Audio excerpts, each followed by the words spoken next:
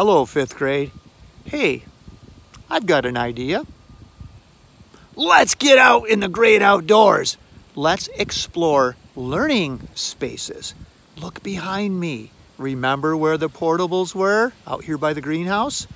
Well, we're going to start thinking about what kind of learning space could we build there? And you're going to help design it. Let's take a look at outdoor learning spaces today on eLab. See ya. Oh, hi. Hey, this is the most basic of an outdoor learning space. It's an opening in the forest. I'm just sitting on the ground on top of some leaves. It's beautiful out here. I can look up in the sky. I can smell the smells of nature. I can hear the sounds. But what if it rains? What if the ground is wet? Would you like to sit on the ground? Would you like to sit out in the rain and try to write down a description of the great outdoors? Learning spaces can be very different from each other. Let's start to think about an outdoor learning space and what that can look like. This is probably the most basic, and this doesn't cost us anything. We can come out in the woods on a nice day, sit down and sketch, listen to our teacher, do the things we need to do to learn. Let's dream a little bit now about an outdoor learning space. What could it be like? What could you design? Let's think about that. Remember the stump circle at Blandford Nature Center?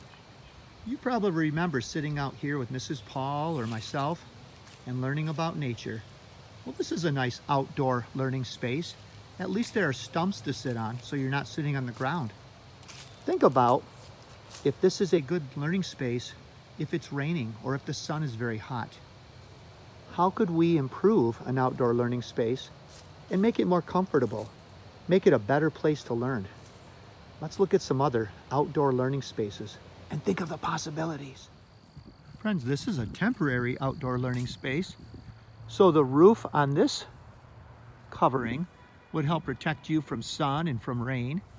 How long do you think it would last out in the snow and rain for a long period of time? Probably not very long, but this is an idea for an outdoor learning space that could keep the sun and rain off you. Interesting. Lots of different decisions to make. Hey, look at that little shelter. That little outdoor learning space has a roof. A roof could protect you from rain, from bright sunlight. So a roof could be helpful in an outdoor learning space. Take a look. That'd be kind of cool. You think the whole class would fit underneath that? I don't know. I don't think a whole class would fit under that. But that's a neat idea. I like that. Wow, how do you like this outdoor learning space? Look at this. That's a cool shelter. You think that would keep the rain out, though? It's kind of a cool play structure. I don't know if that would be the outdoor learning space that we would want, but maybe. We're getting ideas right now. Take a look. Here's a type of shelter that could be in an outdoor learning space. Here are stumps where people could sit. There are some tires there to play on. Kind of looks like a stage, doesn't it? And there's a roof, so it would keep the rain off you and bright sunlight. I think we'd need more than just one chair. But now we're getting some ideas for an outdoor learning space. The tilted roof would help the rain to fall off too. I'm getting some ideas for an outdoor learning space I would like to see. How about you? Cool, look at this outdoor learning space at Millennium Park. Look at that roof. That's going to keep the rain off and the hot sun. There are picnic tables under this one. And it has 6 different posts holding it up. Wow, that looks like a strong roof. Look at that.